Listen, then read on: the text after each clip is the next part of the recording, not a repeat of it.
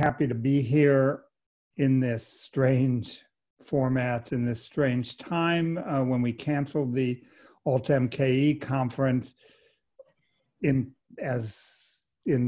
physical space. We were sad, and as the date was approaching, we really began to miss it even more. And it was really great that when we send out an inquiry to our plenary speakers for contributions to a website just to mark the conference, that sort of to grieve and remember the conference, LA was suggested, oh, I'd like to give my talk. And we were thrilled. So we're really happy that that's the case. And in fact, it inspired us to ask our two local plenary speakers, Dasha Kelly Hamilton and Monique Liston, to participate next week, next Friday, same time, different station, and we'll be sending information out about that, where they'll engage in a conversation. And I think maybe Dasha might read a few poems. Okay, so look for information about that, or feel free to contact us. Usually when we do our C21 talks on the UWM campus, we begin with a land acknowledgement, thanking the people who were here before us for allowing us to use the land that we basically stole from them. But in this environment, I think it's probably more appropriate for us to begin by acknowledging all of the essential workers who have made it possible for us to continue to live some facsimile of our personal and professional lives through this, who've put their lives on the line, risked their safety and well-being for sadly underpaid wages, to make it possible for events like this to happen. And I think also it's really important for us too, maybe just to take a moment of silence for the 75,000 plus people who've died from this. So I think, why don't we just take a brief moment and.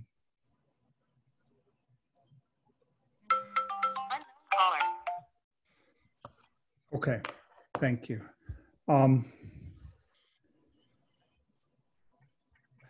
So L.A. Kauffman's been involved in grassroots movements as a journalist, historian, organizer, and strategist for more than 35 years. I actually first, I probably had heard of L.A., but I really heard about L.A. from my dear friend and colleague and soon Department Chair Lane Hall, who has for years been saying, L.A. Kauffman, she's doing amazing work. We have to get her to the center. We have to do something with L.A. Kauffman. We have to bring her into UWM. And so the Alt-MKE venue seemed like the perfect place for that.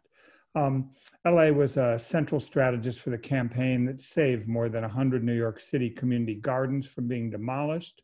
During one city land auction, they released 10,000 crickets, which was her own plan. She was the mobilizing coordinator for the anti-war protests of 2003 and 2004, some of the largest demonstrations in US history. And her writings on organizing and social movement history have been published in The Guardian, The Nation, The Progressive, Mother Jones, Village Voice, N+1, The Baffler, and more. And currently she is involved in a range of projects to oppose the Trump presidency, as are pretty much all of us, I think.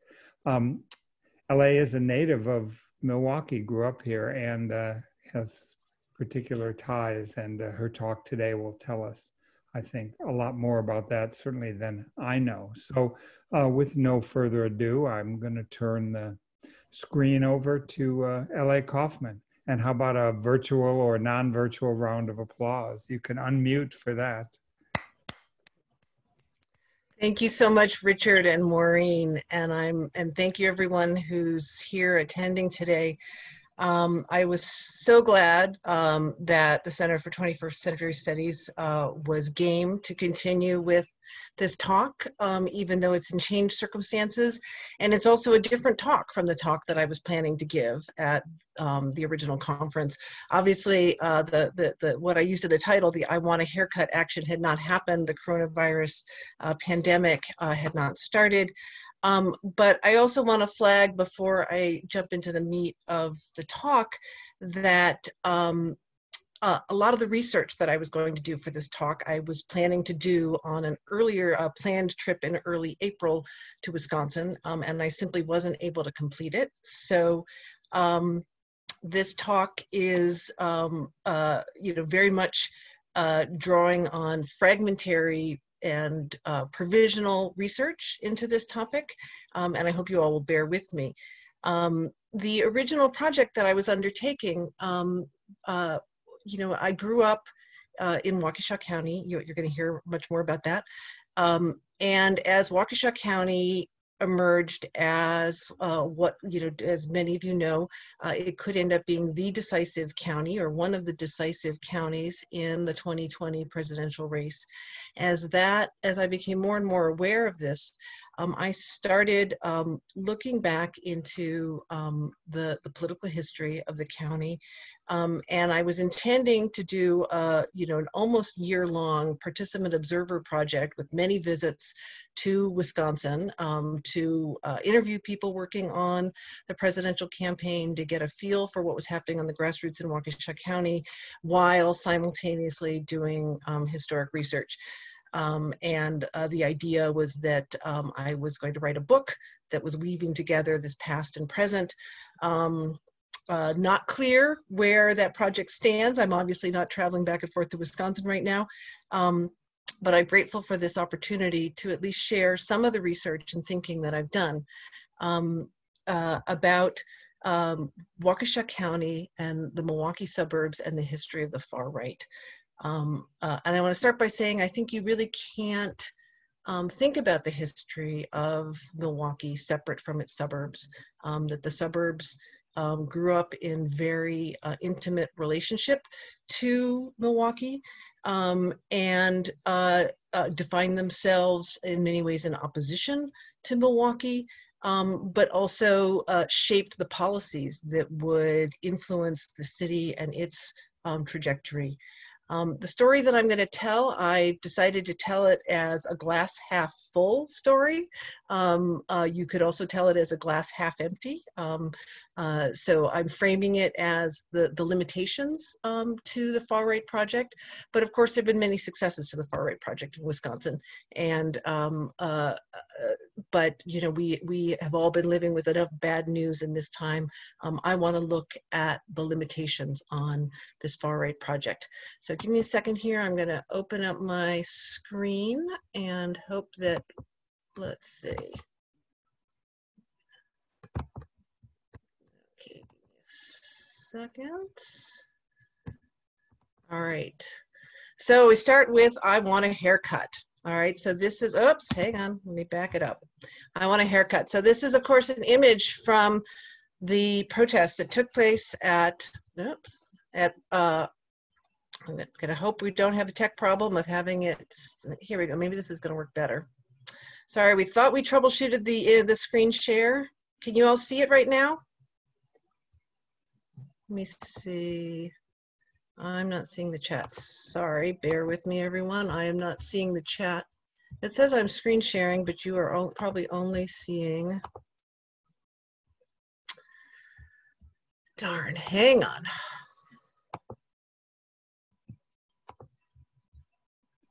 We can see it. All right. There we go. Okay.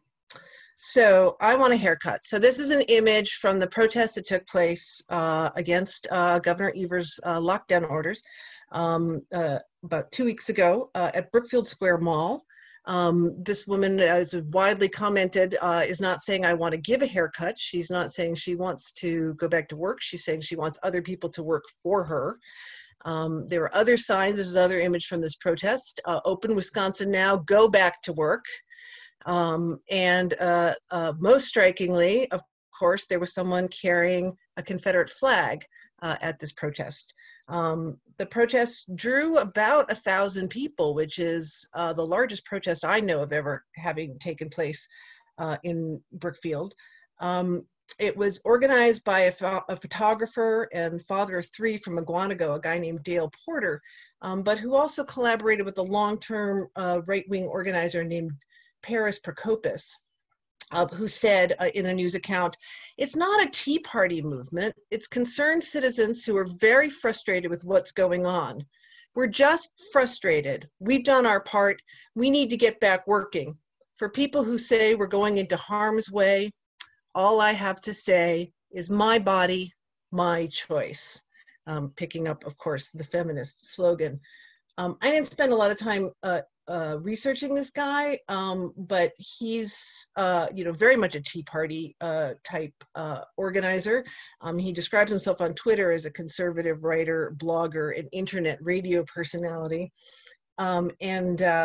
I didn't spend a lot of time researching him, but I did see he writes for the Wisconsin Conservative Digest. He's emphatically pro-Trump. And among his opinions are the idea, while we see the Confederate flag being displayed at this protest, that the rainbow flag, this is a quote from him, "The rainbow flag is a symbol of hate and should be banned."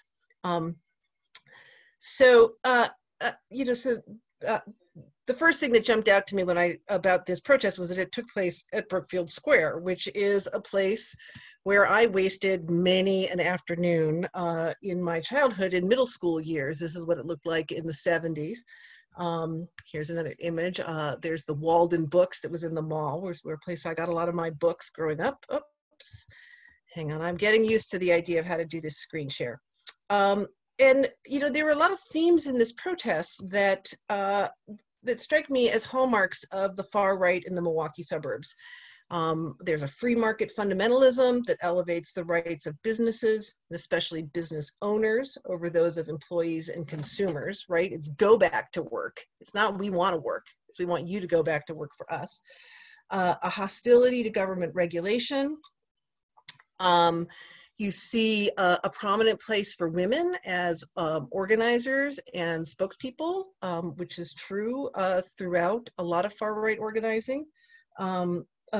Overt racism, and then disingenuousness, an attempt to disguise or mask the actual sponsorship, the actual political agenda, the actual political identity.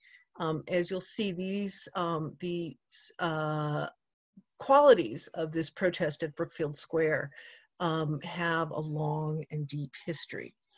Now, in case there's anyone who's not familiar with Waukesha County who's watching this webinar, here's a map. It's not a map of the whole county, but if you can see over on the right-hand side, I wonder if I can show I don't know if you can see my cursor, but this is Elm Grove. This is where I grew up.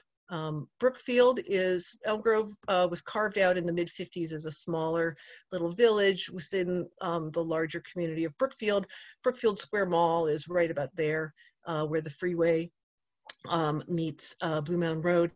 Elm Grove is right on the border with Milwaukee County. That's Wauwatosa, that's just to the right of the border there. But it's right on the county line. Waukesha County has been a longstanding Republican stronghold. It voted strongly for Reagan in 1980, which is when I was in high school, and which was an event that marked my kind of first political awakening. Scott Walker carried roughly 72% of the vote in Waukesha County in 2010, 2012, and 2014. Donald Trump carried Waukesha County by 60% in 2016. But Waukesha County has been shifting in recent times, and those percentages keep going down. In 2018, just 66% of Waukesha County voters supported Scott Walker, and his margin there dropped significantly by about 18,000 votes compared to 4 years before.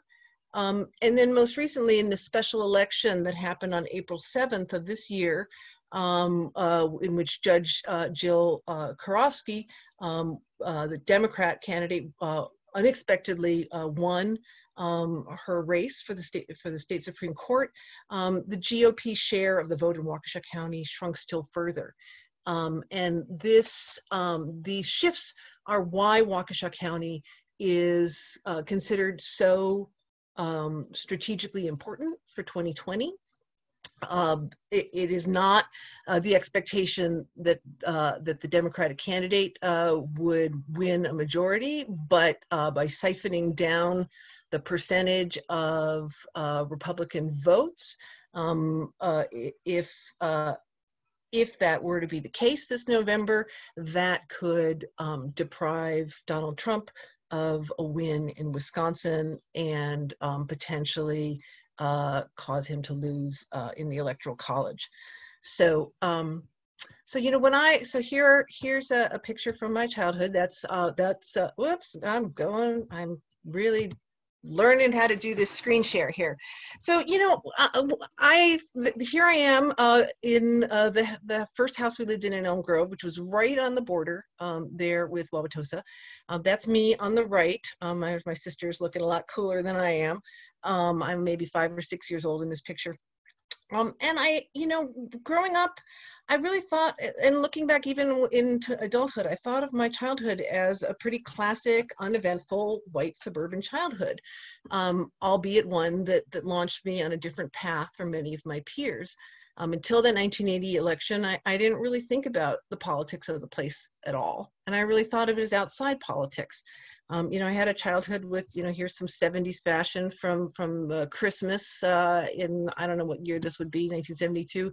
Here I am, that's me with the hat in the middle. Oops, let's go back. That's me with the hat in the middle right here. This is the 1976 bicentennial, marching in one of many patriotic parades that took place in Elm Grove. I spent a lot of time at the local pool, and oops, I am losing this. I am having more, here we go. Here I am after having been at the pool reading in front of the Elm Grove Public Library, which is where I had my first job, my first paid job. I want to say my second paid job was at UW-M, was at the University of Wisconsin-Milwaukee Library.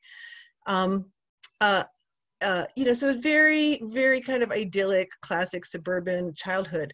I do want to note one favorite book that I got there at the library was the book Harriet the Spy. And I keep losing the full screen here.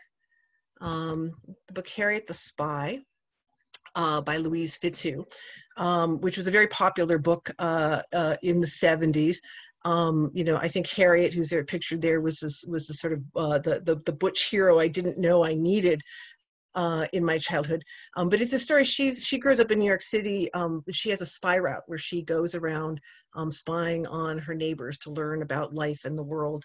And like many a 70s girl, I followed this example, and I had a spy route. In roughly 1975, 1976, where I went around trying to learn things about my next door neighbors and the neighbors who lived behind me. My next door neighbors were the Grady family, and the family behind me were the Jacobs, who Janet Jacobs was Bill and Margaret Grady's daughter. And I still have the notes from my spy route. But I never found anything very interesting. It would be like, they're in the kitchen eating their meal, or, they just drove in the driveway. Here I am a little later. That's the Grady's house in the background. That's me. Oops. But, for the most part, it was a pretty classic, white suburban childhood. I am not actually in this picture, but I'm happy to say, no photographic record of the fact that I was a cheerleader in middle school, but I was at Pilgrim Park Junior High School, just down the road from Brookfield Square Mall. As I moved into high school, my interest began to change. I was in the drama club. Here I am doing lighting. And I began, after Reagan was elected in 1980, to have a political awakening. And as I said, I took my first job at the Elm Grove Public Library, and was surprised by a comment that my neighbors, the Gradys, made to my parents, that they were very unhappy that I had taken this job because they said public libraries are socialist institutions, a comment that made me more rather than less curious about socialism, and people should buy their own books. So this kind of puzzled me, and I sort of knew that the Grady's were part of this organization called the John Birch Society, but I didn't know too much about it, and I didn't think too much about it. I was in the midst of my own political awakening, particularly around feminist issues. And this is the March 1982 issue, but in the summer of 1981, I joined the Milwaukee chapter of the National Organization for Women. I used to drive down from Elm Grove. There was a move afoot to deny reproductive rights to minors in the state of Wisconsin, and that galvanized me. And it was also the final stages of the fight for the Equal Rights Amendment. So in September 1981, I went to my first rally, which was a rally before a debate between Phyllis Schlafly, who has now become wider known thanks to the show Mrs. America. Phyllis Schlafly, the far-right activist and leader of the Stop ERA movement, had a debate with Sarah Weddington, who is the lead attorney in the Roe versus Wade case at the Supreme Court. So I helped phone bank to get people to go to this event. It was, and attended this debate. I continued being involved in this Milwaukee chapter now as a regular member. Although it was becoming increasingly clear that the Equal Rights Amendment was going to fail, I went with my pal Joe St. Clair. We went to the rally in Springfield in June 1982. This was my first big political march, and I never looked back. I continued to be a political organizer ever since. But in fact, history was unfolding all around me in Elm Grove and Brookfield and Waukesha County in ways that I just wasn't aware of as I was growing up.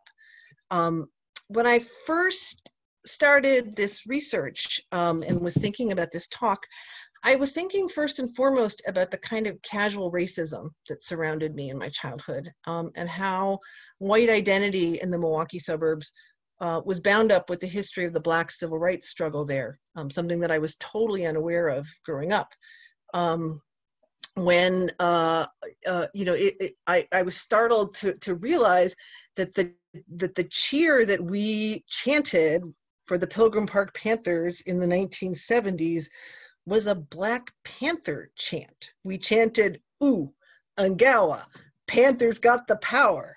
This was an all-white cheerleading squad cheering to an all-white team in a nearly all-white school using a Black Panther cheer, which is just bizarre. My friend who went to the ERA march with me reminded me something that had not sunk in at the time, I'm embarrassed to say, which is that in the spring of 1981, we had a high school production at Brookfield Central High School that featured 2 characters in blackface.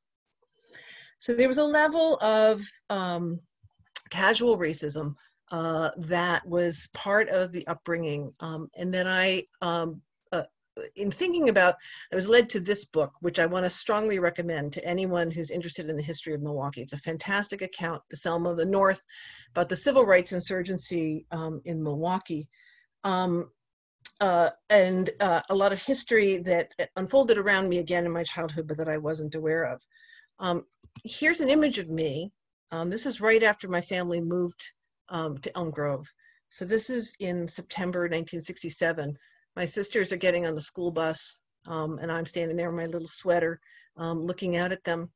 And I'm also looking out at that borderline. That's 124th Street. And that's the boundary between Wauwatosa, Milwaukee County, which is right behind me, and where we lived, right there on the corner of Elm Grove.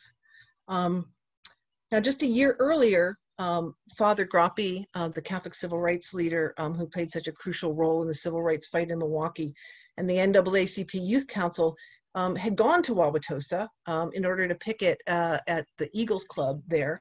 And they were met with an angry crowd that included robed Klansmen in Wauwatosa and signs that read, "Keep Tosa White."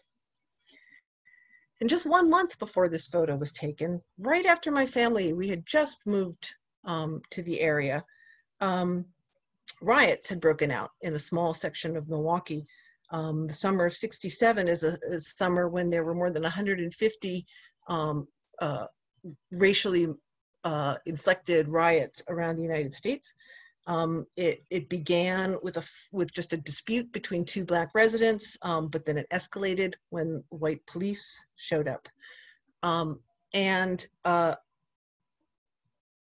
Here's an image of one of the roadblocks in the riot area. Milwaukee's mayor at the time, Henry Meyer, took the hardest line of any mayor in the whole US towards the riots, and he ordered a total shutdown and crackdown. He declared martial law, and you can see vehicles being stopped. And this happened, as it turns out, in the suburbs as well. And in fact, the streets of Wauwatosa were blocked during these riots, and 124th Street, right just down from my house, was blocked. My oldest sister can remember being in the second floor of our house and seeing smoke from the riots. I have obviously no memory of this, I was so small. And remembers that my father, who had come to Milwaukee in order to start the transplant program at Milwaukee County Hospital. This is a news photo of him in 1968 after he conducted a heart transplant. He was one of the few people who was allowed through the roadblock because he was going to and from the hospital. But the truth is, they had these barricades, but as this headline says, the police were ready, but trouble never came. You could see they had taped the glass on the windows. There was all of this fear that armed Black radicals were going to come and invade the suburbs and I don't know, do what. But that was the fear, and it was a fear that never materialized. So the Elm Leaves, which is the local newspaper in Elm Grove, that picture of me where I'm sitting outside the library, ran in the Elm Leaves. They editorialized, Waukesha County suburbs along the Milwaukee border gave excellent and very valuable cooperation to the central city of Milwaukee during the curfew period that followed the outbreak of race riots there. Without such help from suburbia, Milwaukee's problems and difficulties would have been much greater. If you must know the truth, what took place there has made us a little sick and a little ashamed that such tragic things could happen in our country as we witnessed last week. The sickness and the shame was not about the violent police response. It was about the anger of the Black residents. And in the next issue of the Elm Leaves went further and speculated about the disturbances, the civil disturbances that had happened, and said, is there a great communistic plot for the destruction of law and order in the United States, which is intended to propagate a full-scale conflict between the Caucasian and the Negro races? And this editorial went on to speculate about the various ways in which communists had deliberately planned riots around the country. Now, there's something interesting about this. This is where this took place. This appeared. The Elm Leaves, as it happened, was owned by the man who would later become my next door neighbor when we moved to the other side of Elm Grove, Bill Grady. Oops, and I'm going to lose this so many times. Hang on. Back to full screen. All right. And, in fact, there was a different kind of plot that was underway in the Milwaukee suburbs. And the neighbors,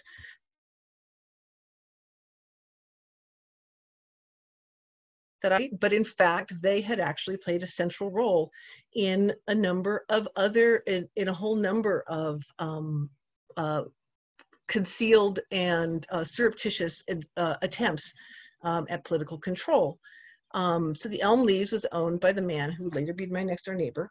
It was one of a series of vehicles that he and his daughter, Janet Jacobs, who I will note was always lovely to me personally and a very good friend to my mother, but as they used to promote far-right politics of the John Birch Society in Elm Grove, Waukesha County, and the U.S. as a whole. Here's the cover of the biography of Bill Grady that was commissioned by his family. He, became back in the 1920s, he bought up a foundry, which later evolved into Grady Foundries.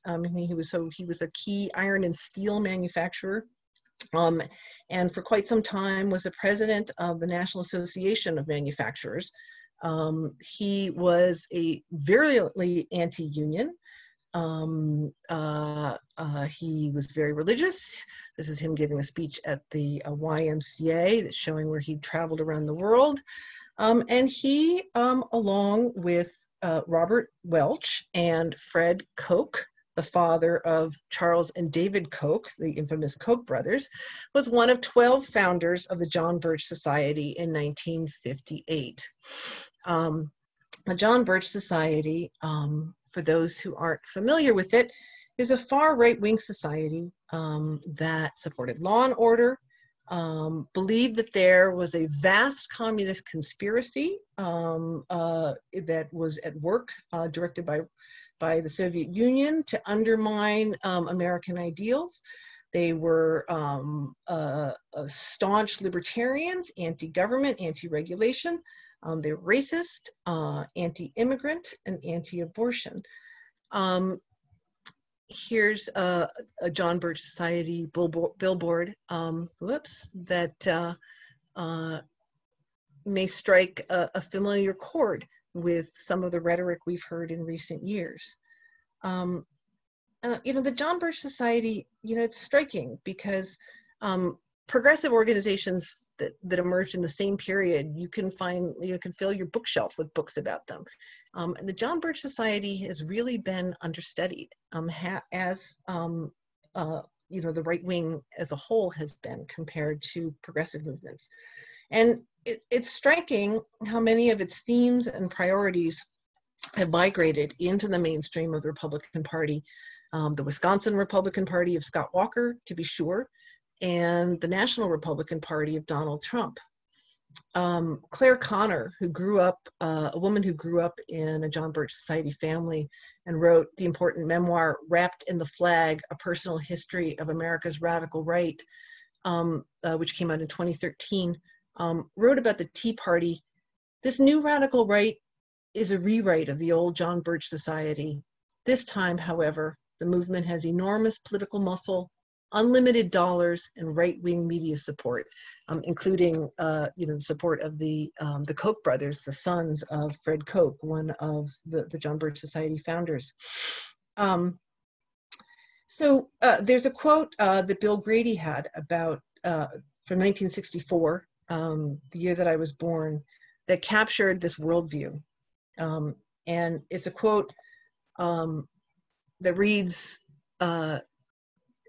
in a way that's very chilling to me in this moment as we live through this current crisis. He said, "If we want freedom, we must act like free men, discard our government crutch, and stand tall, independent, and free. Reject the next proposal for new government aids to build your schools, hospitals, play areas, etc. Reject the government's help in the field of credit, research, distressed areas, and whatnot. Do it yourself, and don't tell me you can't after the miracle of free America."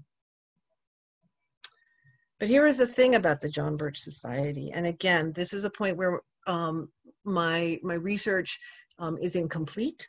But when I look back at the history of the John Birch Society efforts, which it turned out were extensive in Waukesha County, and which I only know about some of, the more openly it pursued its aims, the more likely it was to fail over and over again. So take the Elm Grove Public Library, the one where I worked, and the one where the Gradys didn't think I should work because people should buy their own books. It turns out that they had been part of an effort to control the Elm Grove Public Library. This is a story from 1961 where Elm Grove was going to begin having a public library, and the trustees were really uncomfortable with the idea of having a library with a wide range of ideas in it. it's incredibly frustrating to me that I was not able to learn more about this dispute. This is one of the top items on my research agenda for when I can next make it back to the State Historical Society and to UWM. The Grady's, of course, owned the Elm Leaves at this time, and I don't know how they covered this controversy. Here's a photograph of the librarian sitting in the empty library because the opening was delayed for so long because of this controversy over what books they could or couldn't have. I don't know how it played out, but I do know that the library opened, and that the library opened with a full range of books, and that the Birch faction lost. This is an image from opening day. They had more than 500 people come and celebrate the opening of a public library with a wide range of books in early 1962. The John Birch Society folks, having failed to control the contents of the library, moved to open their own bookstore, and this was in 1965. This was at a time when the John Birch Society nationwide was quite robust. It had 80,000 members, 220 paid staff, and 350 bookstores. Again, this is a really understudied phenomenon. A lot of people have written about the left-wing underground and alternative press of the 1960s, and about the gay and feminist and African-American and other independent bookstores that emerged in that period, but very little has been written about this infrastructure, which my understanding is that these bookstores flourished for a fairly brief period of time before they contracted. They set up their network of bookstores. Next, they tried to take over the Waukesha, key elements of the Waukesha County Republican Party, in particular the Federation of Republican Women. Here's a news story from 1967, where moderate Republican women try and ultimately succeeded in keeping the John Birch Society folks, including my neighbor, from controlling the county Republican Party. There's a report in the Waukesha Daily Freeman that talks about how the subterfuge that the Birch faction used to try to suggest that they had more support than they really did, by scattering their members throughout the room during the meeting. The Birch Society shrunk considerably in the late 60s, but it continues to this day. And the smaller they got, the more they were using subterfuge and fronts, front groups, such as the front group that they used to try to support Phyllis Schlafly and the anti-ERA movement. Robert Welch described this as a key tactic of the Birch Society, to use little fronts, big fronts, temporary fronts, permanent fronts, all kinds of fronts. Of course, that stealth strategy of pushing a stealth agenda and using various organizational containers to mask your real aims is a real hallmark of the right-wing strategy in the Walker era, with Alec and the Koch brothers, using their money in various disguised ways in order to push the far-right agenda. It's one of the most enduring legacies of the John Birch Society. That's where you get the glass half empty, is that, in fact, these tactics worked many times. But again and again, in so many ways, there's this political saying that has a different resonance in the era of coronavirus, which is that sunlight is a great disinfectant. And what I see when I look at this history and these series of efforts by the far right in the suburbs is that when the ideas are fully exposed, they rarely gain much traction. And that's true now. This is an image from the follow-up one of the lockdown protests in Brookfield Square Mall, They got those same pre-printed signs. I tried looking into who printed them. In my most recent book, How to Read a Protest, I talk a lot about how you can look closely and decipher protest signs to understand who's really behind an event. This one, that sign that guy's holding has all the hallmarks of a organized right-wing effort to me. When they had the follow-up protest just a few days ago on May 2nd, very few people showed up. And polls show that, in fact, people in Wisconsin, not just in Waukesha County, but throughout the state, overwhelmingly support common sense measures to control the spread of coronavirus. And certainly having the racism at the core of this movement publicly displayed with that Confederate flag backfired considerably, invited a lot of well-deserved criticism. Again, it's that sunlight is disinfectant. When the actual extreme ideas are exposed to public view, they have very little support. Milwaukee suburbs have another history too, and they always have. And I wasn't any more aware of the other one when I was growing up, but it shaped me just the same. I'm going to end with this image. This is an image from the Welfare Mothers March that was organized by Father Groppe in August 1969. And these are marchers marching through Brookfield along Capitol Drive. Brookfield hastily passed an anti-picketing law when they heard that they were coming, so that the marchers wouldn't picket the home of a local Republican assemblyman. They did anyway, and 4 of them, including a UWM professor, were briefly arrested. But that's not the part of the story I want to highlight.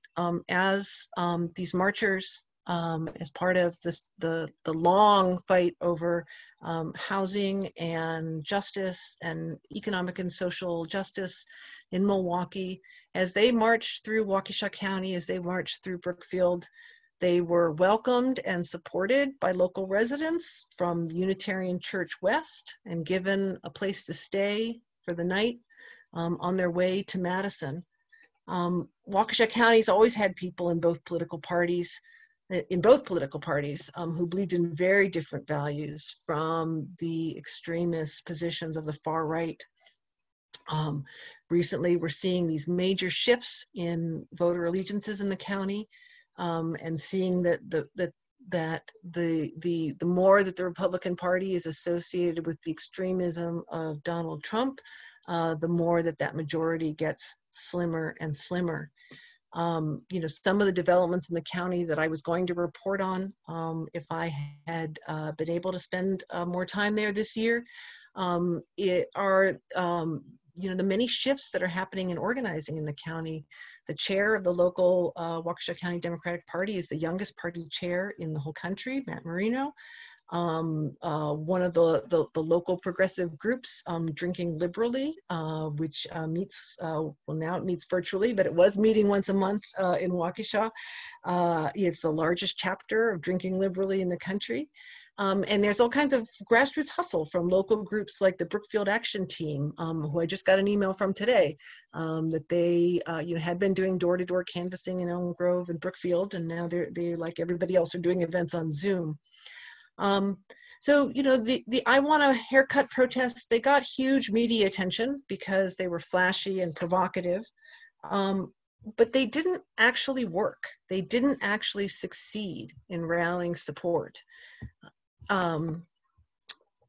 These again are just some notes and observations towards a history of the far right in the suburbs, but where they leave me is with a feeling of hope that these sites like Waukesha County that have been the recurring focus of far right organizing are not destined to have that identity politically. And if anything, the trend that we're seeing now is in quite the opposite direction. So with that, I'll stop and I'll move to any questions from the audience. Thank you. Thank you. Uh, so LA, if you look at down below the Q&A, you could just click that and read the question. We have one so far. Can you see that? Oh yeah, let's see. It's got a number 1. If you click that, you can read it and respond. Yes. So I don't know if everybody can see the question. Says, I live near UWM. I know Elm Grove. I'm taking my daughters to theater classes at Sunset Playhouse. I think of Elm Grove as being one of the wealthiest boroughs in the state, not just the whitest. Could you talk about your experience of class and wealth growing up? Was Elm Grove's incorporation in 1955 as much about the wealthy protecting their assets as consolidating their whiteness? It was incorporated earlier than the race riots of the 60s. There was a big fight around the incorporation of Elm Grove, which I don't yet understand. I've only been able to read a little bit about it, so I don't have a good answer on that, on why exactly Elm Grove wanted to essentially secede from Brookfield. But yes, absolutely. Elm Grove is I don't know in comparative terms, but it must be one of the most affluent communities in Wisconsin, and the Grady's and the John Birch Society, their agenda included, they were vehemently opposed to progressive taxation. They were vehemently opposed to any form of redistribution of wealth, particularly their wealth. As as I said, he ran a series of foundries and was a very successful businessman. So I think that absolutely the larger Republican political agenda in Elm Grove had to do with class and class privilege, and that there were elements for sure in the far right agenda there that were about taking extreme measures to protect the extreme profits of a handful of the wealthiest members of the community. Thanks. There's another question that Lane Hall had. On what grounds do we differentiate right-wing subterfuge from left-wing tactical media based on similar tactics? Right. I mean, right. There's times where, well, for example, Richard had mentioned the cricket action that I was part of. So there's definitely times when when I've been organizing protests where you don't necessarily say who you are, where you make up a name of a provisional name of a group, a front group, if you will, for tactical reasons. So with the cricket action, we didn't say, I was part of a group called the Lower East Side Collective. We didn't claim that action. We created a group called Jiminy Cricket, and we sent out our press releases under the name Jiminy Cricket, and we had a fake name for our press spokesperson, Wendy Madison. But I think the difference here, when you look at longer term organizing strategies, like, yes, there are moments when people on the left will use a kind of a trickster facade or that kind of masking as part of a performance or an intervention. But in longer term organizing projects, apart from, there are some far left groups that use front groups as a consistent strategy. There's a series of like small socialist, almost cult parties that have done that over time. But I really don't see that as a widespread practice. That usually progressive groups are advocating values that are widely shared. And so if anything, they want to be more open about what they stand for rather than hiding it, cloaking it, masking what they're doing. Thanks. Now I'm going to go out of order because Maureen Ryan has a question that's related to the left-wing, right-wing question Lane asked. She says, I'm so curious about the use of leftist slogans, my body, my choice, etc., by protesters today and by your middle school cheerleading team. Do you have a sense of how deliberate or self-aware these moves are? Well, the my body, my choice, this has been a really deliberate right-wing strategy right now during the coronavirus pandemic to push back against common sense public health measures, particularly face coverings.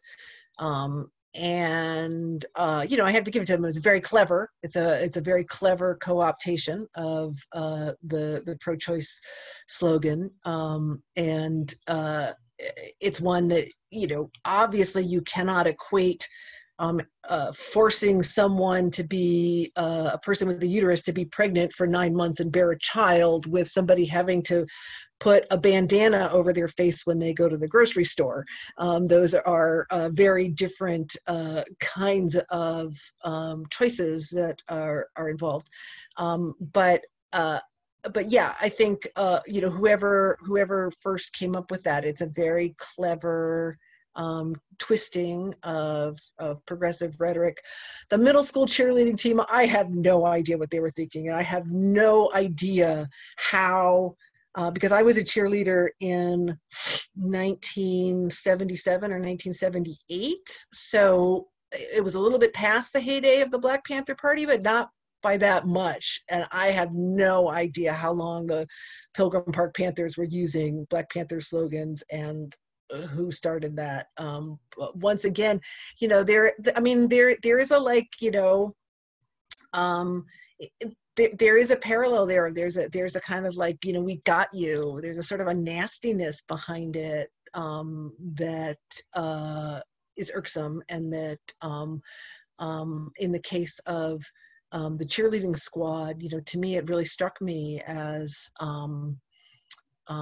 like that rhetoric from the Elm Leaves after the riots in 1967, that it carried forward that fear and anger and othering in this way that, again, when I was chanting that in 1978, it never occurred to me that that's what I was doing. Thanks. So there's two questions about sort of right-wing genealogy or relations between the ultra-right stuff going on in the suburbs and other right-wing groups. So the first one is, how does the development of ultra-right political movement in the Milwaukee suburbs relate to George Rockwell's National Socialist White People's Party and the neo-Nazi movement founded in New Berlin, Wisconsin? So let's start with that one. Well, I don't have a specific answer about whether there were relationships between the John Birch Society and the neo-Nazis, but they obviously, they are both projects of reactionary white organizing projects that are partly fueled by and kind of energized by in response to civil rights organizing. The similarities are very clear, and folks may have noticed from that map, New Berlin is just to the south. So this is geographically, this is all this very same, very small region where everything is, 10 to 15 minute drive. I don't know the answer to whether there were relationships. My guess would be that this is an area where class comes into play. And that I suspect that those were very different social circles, and that there was not a lot of intermingling, although the content of the ideas was not so vastly different. The John Birch Society is sort of like the more upper crust, respectable version of the Nazi Party in a way. That question was from Carrie Bergen, and this is from Ann Bonds. Thank you for sharing information of William Grebe and the John Birch Society. Do you know if there are connections between the Bradley Foundation and the John Birch Society? I don't. Again, my research is preliminary and provisional, so I don't.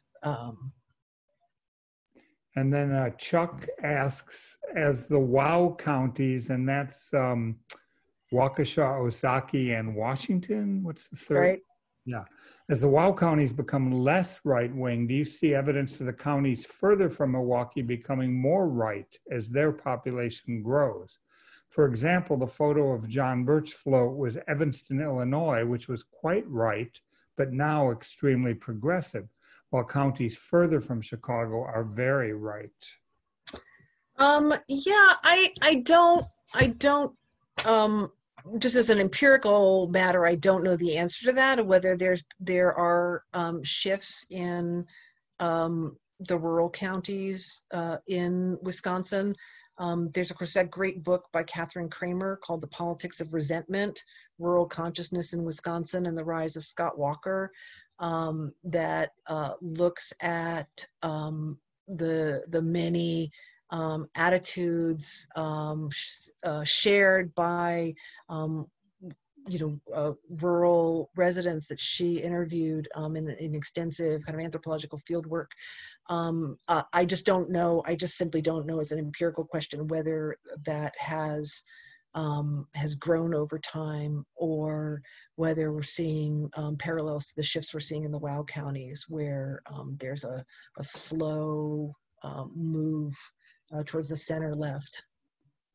Just to add in, one of the differences geographically between Wisconsin and Illinois is that when you move out from Milwaukee, Madison is sitting there. So that kind of changes that. When you move out from Chicago, you don't have a parallel kind of progressive city in the way, if right-wing moves in that direction. Josie Osborne asked, thank you for your presentation. In my experience with Western Waukesha County, where I went to high school, there was and still is a strong and interconnected but underground progressive movement in the area. The inability of it seems part of its power, or the invisibility of it seems part of its power to protect themselves from bullying of neighbors. Wondering if you could speak to that. It seems parallel to LGBT folks in the 50s. Yeah. I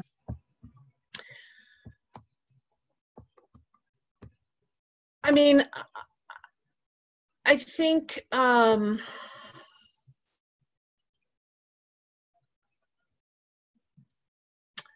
gosh, I'm not sure how to answer that question. I think there are moments where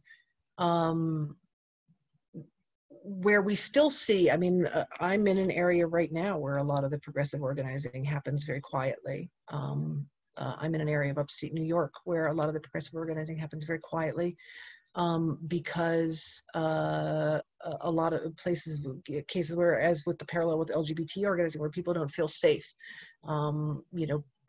sharing in like the county-wide Facebook groups what their political views are. Of course, another tip of the hat to the Women's March, who's lent their Zoom account. But the Women's March the Women's Marches around the country grew out of secret Facebook groups, out of Pantsuit Nation, which is a cluster of secret Facebook groups that were secret because people felt that they couldn't be public about their political allegiances.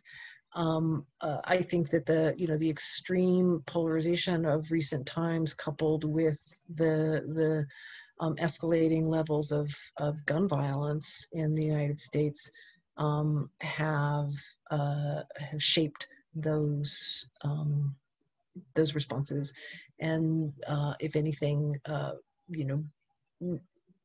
made that a kind of enduring quality of political organizing around the country. Oops, you're muted. Yeah, just a comment from Kay, that it was interesting that we hear that abortion should be classed as non-essential medical procedures. And then a question from Ames McGinnis. Thank you. It was so interesting to learn more about the Grade family. Can you say more about where the family's politics came from? How were the roles of women in the family politics similar to or different from the roles of men? or the Greed family, sorry. And then he cites a book, Conservative Counter-Revolution by Tula Connell, which deals with William Greed in the 50s. Oh, I'll have to check out that book.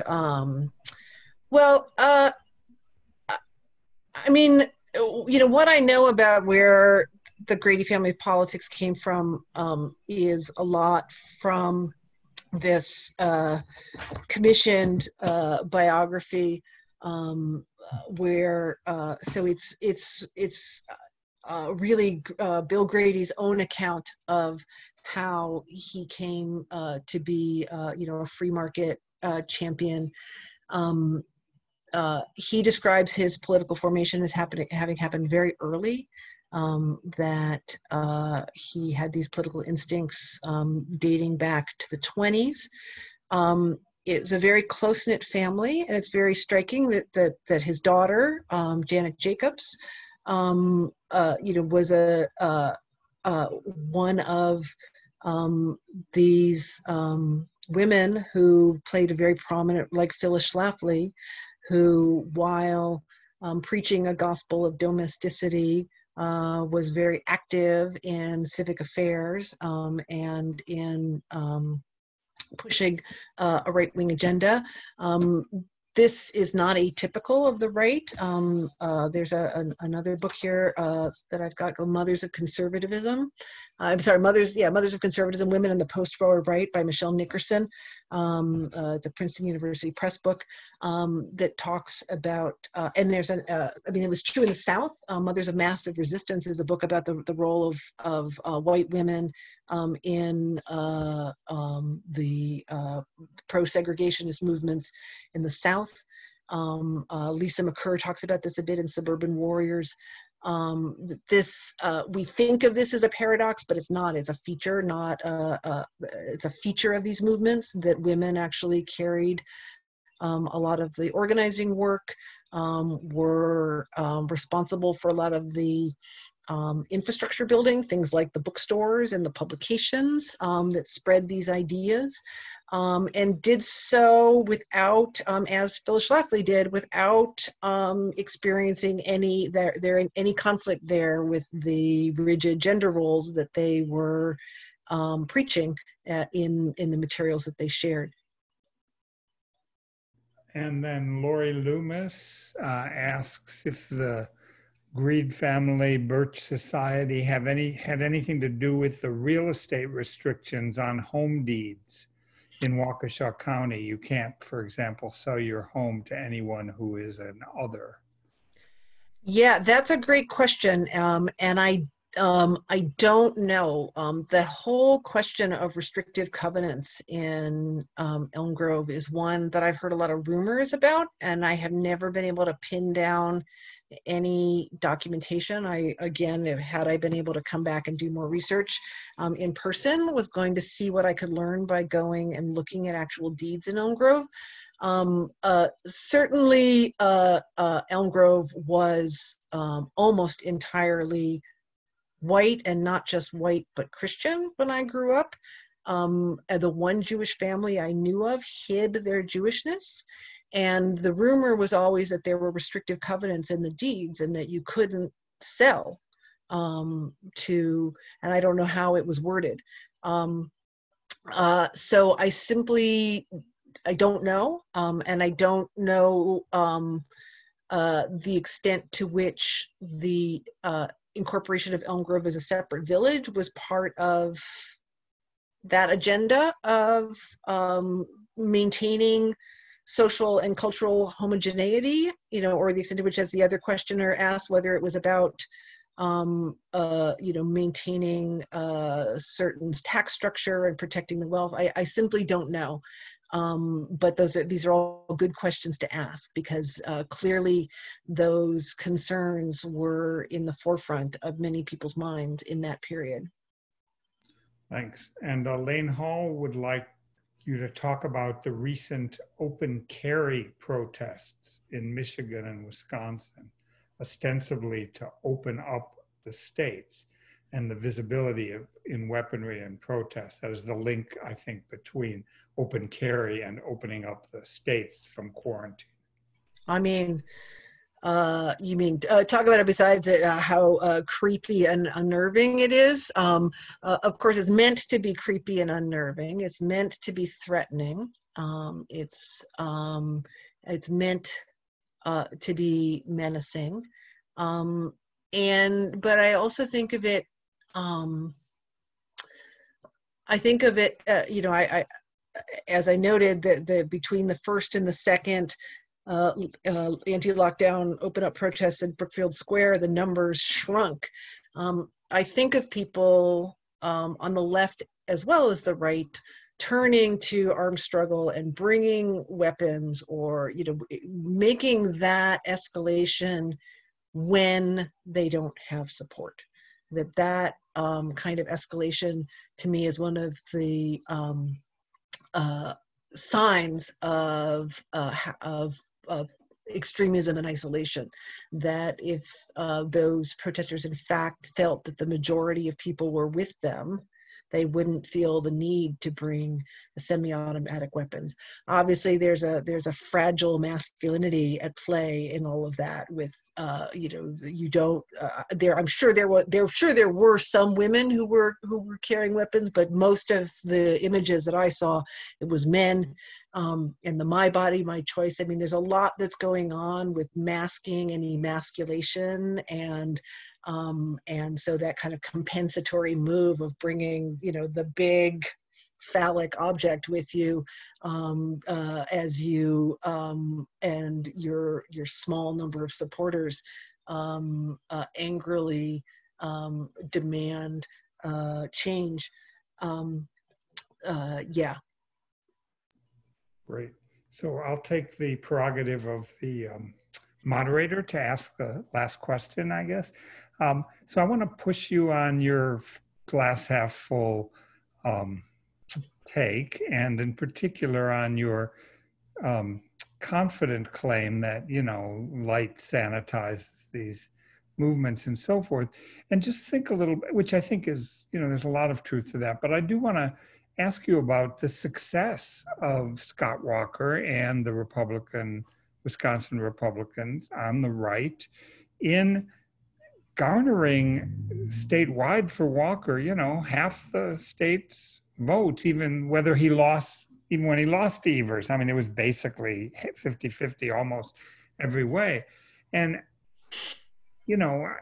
clearly he was very clever in presenting a palatable version of right-wing ideology, and also in sort of concealing some of his plans, because when he came out with Act 10 in the end of 2010, or actually the beginning of 2011, that he had not campaigned on that. And nonetheless, when he came out with it, it's not as if he lost his support. He managed to actually retain and perhaps galvanize that support when he did. So, I think the story you're telling is about a long history that has stayed fairly marginal, but they're actually, I've moved in 2010 to Wisconsin, and I've lived through the dominance of the right wing. So, yeah, it's not a question as much as just I wanted to see, how do you put that in? Right. I mean, I think when you look at, it's sort of the difference between Fred Koch and Charles and David Koch in a certain way, right? Is Fred Koch, the father, helped found the John Birch Society and embraced this, conspiratorial, extremist vehicle for his agenda. And the sons were much savvier. They were richer at that point. They had accumulated many more resources, but they were a lot smarter. And they were a lot smarter about, as you say, finding more palatable ways to present that agenda, with still keeping some of that concealment and subterfuge in order to sneak in things like Act 10. Much instead of having the network of Little John Birch Society bookstores, they had much bigger platforms for communication, much more sophisticated apparatus for influencing public opinion. So yeah, it's easy to look at that history and say, it's almost like what Bill Greedy and the John Birch Society did was like the first trial run, and the subsequent wave, the kind of what I think of as a Tea Party wave, figured out, they weren't as clumsy as the women in the Republican Federation of Waukesha County, who were so obvious about like spreading themselves through the room to make it look like they had more support than they had. The Tea Party generation through ALEC and other means came up with much smoother ways to infiltrate the Republican Party with their ideas, which were not, in most cases, so far away from the mainstream of the Republican Party, not as far away as the John Birch agenda was from the Republican Party of the Eisenhower era.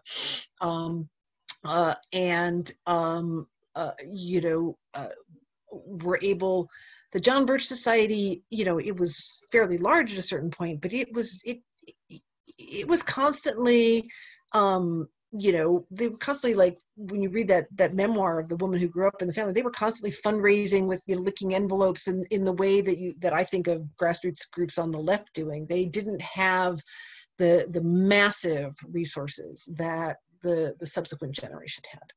Okay, and then Ames McGinnis can take the last question, since Ames is one of our local authorities on Milwaukee. And he says that Dan Hone, Milwaukee's second socialist mayor, was born in Waukesha. And Albert Parsons found brief refuge in Waukesha after Haymarket in 1886. Is there a now hidden history of left politics in Waukesha County? How about the history of anti-slavery and abolitionist politics in Waukesha? Is there any legacy there? Well, I don't know the answers to those questions, but those are amazing topics for research, and I would love to know them, and to know, some of the things that I cited as evidence of a progressive resurgence in recent years in Waukesha County. I don't know the deep history of that, but so thank you for sharing those tidbits and leads. So I think that's it. I think it's time to thank you, LA, for a wonderful talk, and thank you, audience, for everybody for the smoothness of this first C21 virtual event. See you all next Friday, and thanks again, LA, and you're welcome to thank in the chat or turn your volume on and clap. So thank you so much, Richard and Maureen. Our pleasure. Thank you. I'm going to end the meeting for everybody now, if that's okay. We will have a recording, by the way, we'll put on YouTube in a week or two, so you can access it there, or for anyone who missed it and wants to relive the magic of this talk. Thank you, LA. Bye-bye.